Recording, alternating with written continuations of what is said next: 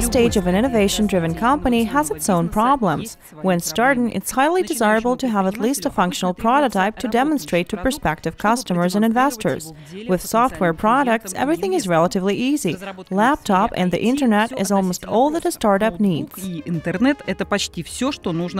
To demonstrate a hardware product, everything is more involved. It might require metal processing, electronics, plastics. It is necessary to search for contract manufacturing partner or use your own resources to create the product.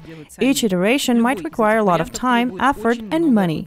How can innovators be helped? Specialists from Novosibirsk Science Campus have the answer.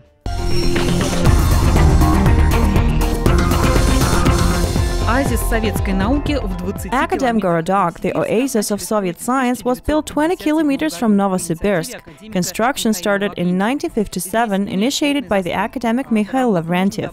The settlement is compact and one can get to work on foot or by bike.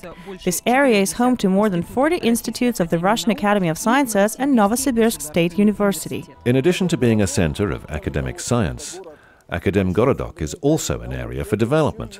Since the innovative businesses of the early 90s. We have many businesses here, and in general it's efficient. But we need to acknowledge that these businesses face very serious and still unsolved problems. A technology park could have solved these problems. Local businessmen dreamt about it as early as 2000s. Unfortunately, the decision to build the technology park was only made in March 2006 by the federal government, the administration of Novosibirsk region and the Siberian branch of the Russian Academy of Sciences. The first problem to be addressed were production facilities. Akademgorodok companies have been confined to basement and partially abandoned industrial zones. It's obvious that these conditions negatively impact on businesses in the planning of long-term development, attracting investment and buying expensive equipment. Akademgorodok quickly built out a new area of modern, low-rise Western European-style buildings. Their construction was financed by the companies themselves, which will get their own offices and manufacturing sites. The second problem is developing the infrastructure to stimulate the growth of young companies. Therefore, the technology park specialists decided to seek help of experienced businessmen who had previously crossed that bridge and knew better than anyone else what was required. The unique nature of our technology park can best be demonstrated with this example. You know the favorite quote from Field of Dreams, "Build it and they will come"?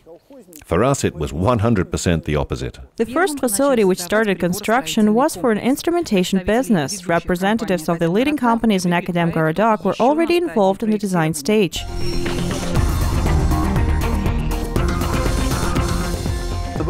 This is the key to the success of Novosibirsk Technology Park.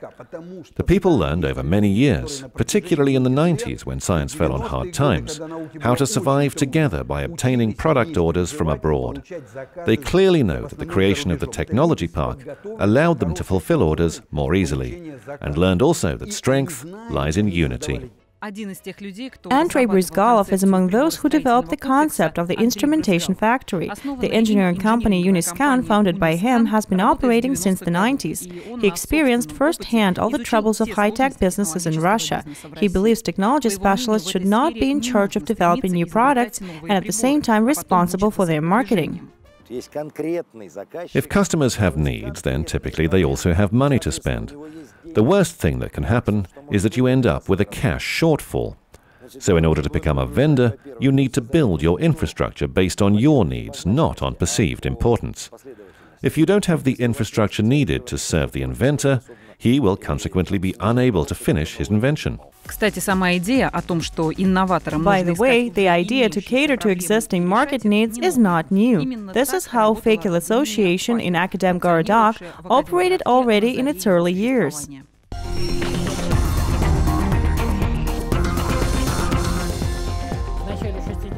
In the early 50s and 60s, the so-called Kosygin reforms were implemented and companies were given significant financial independence. Then, young scientists from the Novosibirsk Science Campus came up with the idea of using the profits for civil purposes.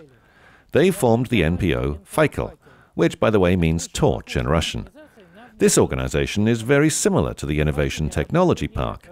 Thousands of people worked in Fakil and revenue reached several million rubles. Great money at that time.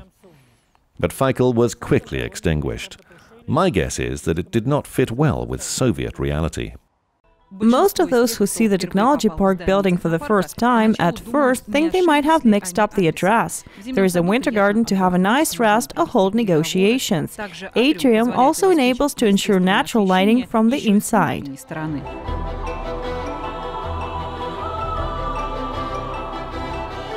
Each door in this hall is an entrance to a small, independent private technology company focusing on very specific areas.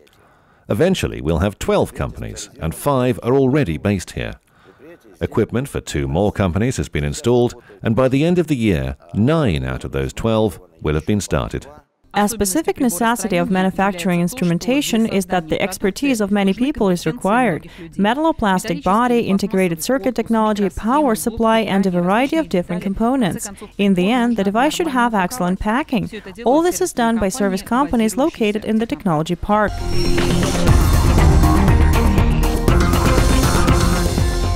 A service company is a specialized entity providing one or several similar services. High expertise in their specific field is the foundation that company has very low expenses. Some service companies were established with state support and some with the help of private investments. All these companies are small. Their main purpose is to improve the product offering of other companies. This company is working with sheet metal.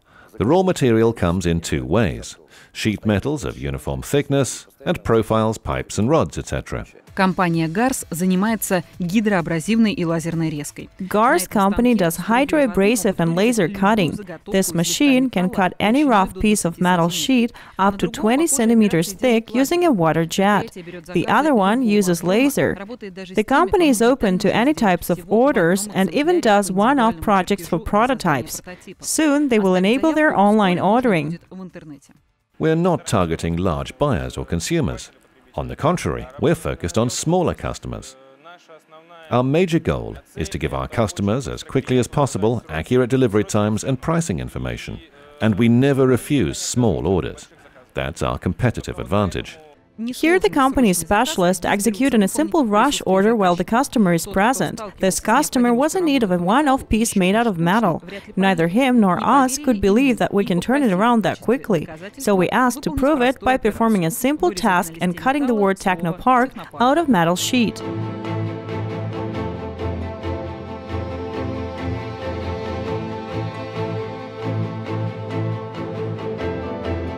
Production of this piece took 22 minutes from the idea to finished product. Next to GARS is a corporation that offers lathe and milling service to create specialized parts. At the entrance is a showcase with samples. Inside the company, they use modern equipment, process the orders, and assign jobs with automated IT technology. This system avoids using engineers to distribute information in person. Each employee can see the workflow and the prioritization of individual components on their monitors. They also see the explosion diagram with all the necessary components. This approach saves time for the production engineers and enables better priority setting. These management methods were adapted from leading theoretical approaches. Most of our workflow methodology was adapted from Eliyahu Goldratt's theoretical work. The same theories were applied to the company structure and the project management procedures. Of course, we're not perfect yet, but we are learning. And our P&L proves that we're increasingly becoming labor efficient. Another important unit of the instrumentation manufacturing cluster deals with precision mechanics. Machines can produce parts that require a precision of 1/1000th of a millimeter.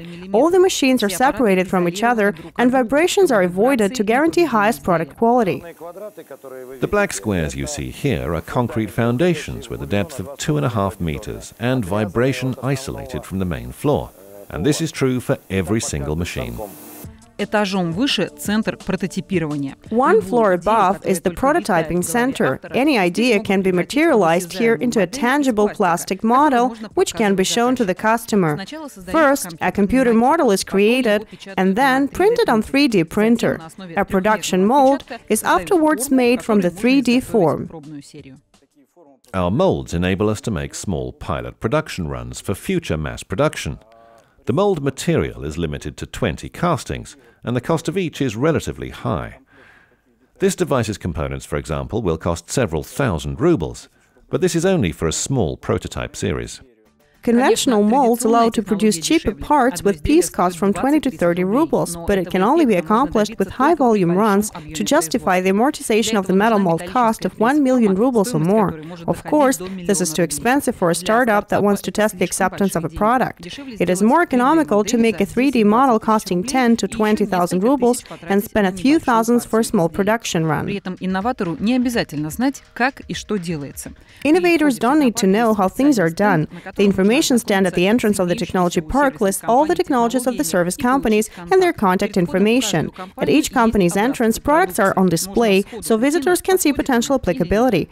Major specialization of the science campus is instrumentation manufacturing, but the founders are more ambitious. Each product line we develop requires its own technological service. Any designer can materialize his innovative device from the drawing, from prototype to even a small production run. We solved our problems here for a few companies, but business development is now central to our expansion. A nearby building for a material science cluster is already being built. The building was designed with input from subject matter specialists. The towers in the distance are glass panel covered and will be future home to IT companies and business incubators.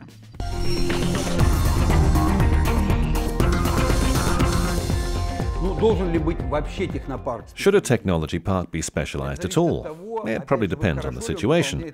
But one thing is certain. If a group of companies in a given area have a certain specialization, then this is always good.